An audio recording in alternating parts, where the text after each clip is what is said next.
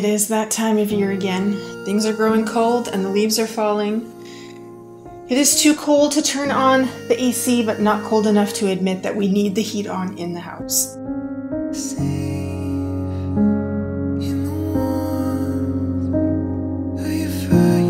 Turning on the heat feels like an admission that winter is indeed coming, and it's time to settle into the mundane and often fearful bleakness of winter.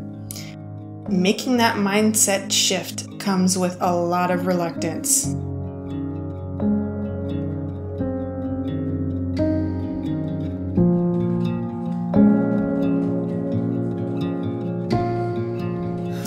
I live in the prairies of Canada where the seasons are extreme.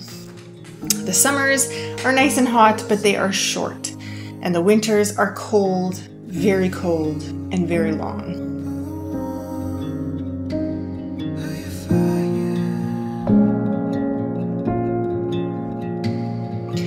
When that first truly warm day of spring arrives, there is this very tangible shift in energy with everyone that you come in contact with. There is this lightness and a hope and a spring, no pun intended, in everybody's step. Even the most stodgy, curmudgeon-y type of people are smiling and generally being nice to each other. It's this fantastic social phenomenon, which is one of my favorite to observe.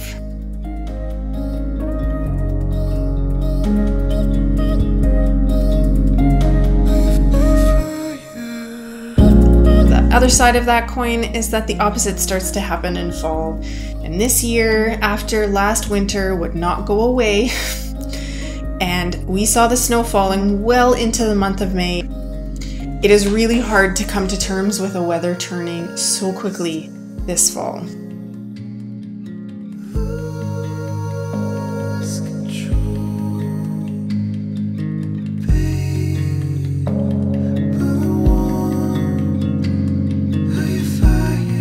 Now, I am a fall person. I love a good sweater moment and a cozy vibe.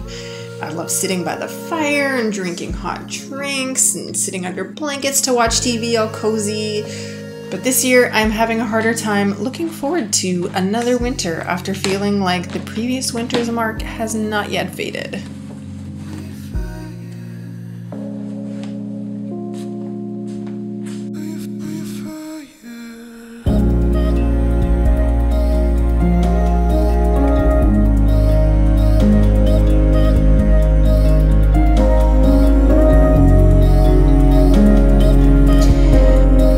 More warm weeks to fully feel like I had a summer, but it doesn't look like that's gonna happen. So it's time to accept that the days are getting shorter, that I'm gonna start waking up in darkness and eating supper in darkness, and that the kids will go to school when it's still dark and come home as the sun starts to set.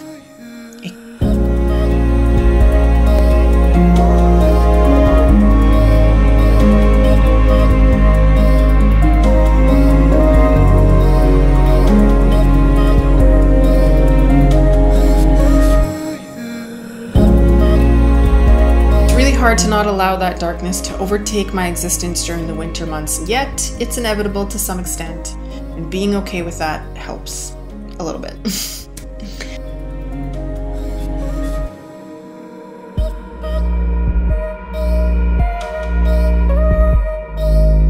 I have to remind myself that I have so much to look forward to in winter. I know, can you believe I said that? It's true. There are things to look forward to in winter. So many exciting projects are coming up this winter that I'm very excited about and cannot wait to share with you all. I also love the fact that getting together with people in winter is actually really special. In summer, because it's such a short season where I live, the weeknights and weekends of summer fill up fast, and seeing other people and going to events almost becomes too much for an introvert like me.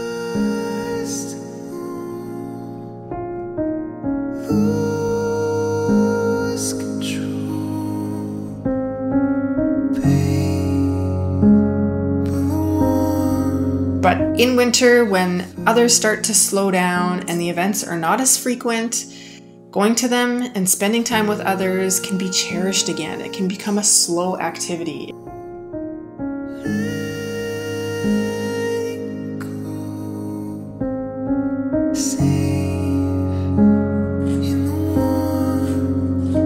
And I love that winter provides more opportunities to sit down and to chat and to connect again on a more personal level rather than rushing around from one activity to another with little chance for connection.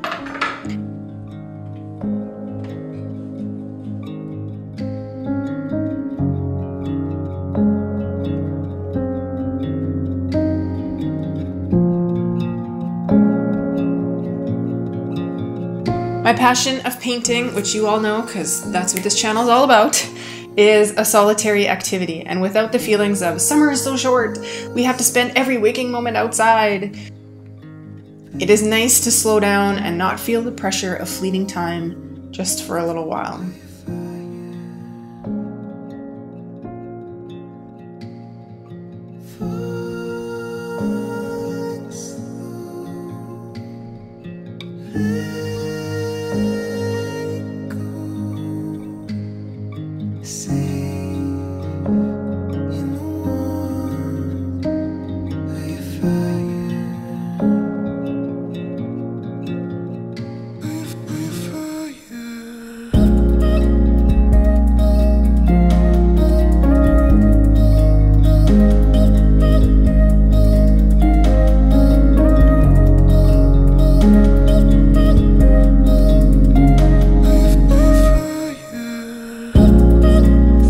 So today, in honor of all the feels of the season slipping back into winter, I decided to make the most of it. We are going to get cozy, set up a still life that helped me come back to terms with the fact that we are now here looking winter in the face again.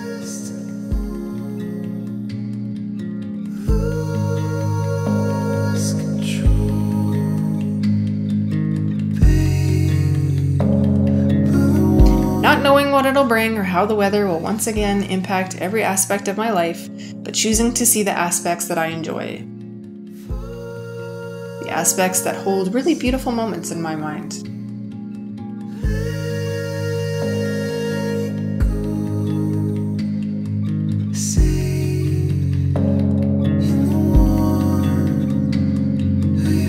The part of winter that makes us all slow down and just catch our breath even just a little.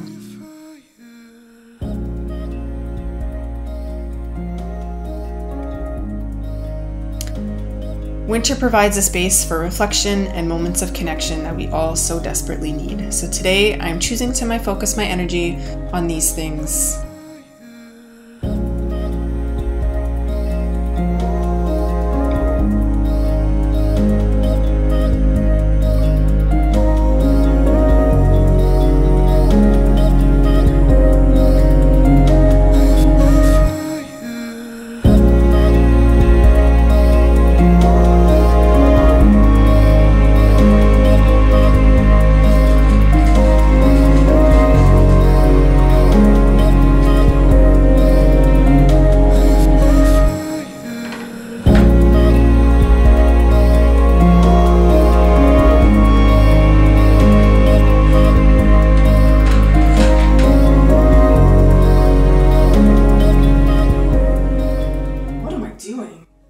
Too far.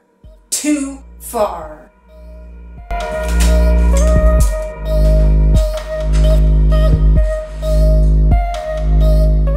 With a little bit of humor.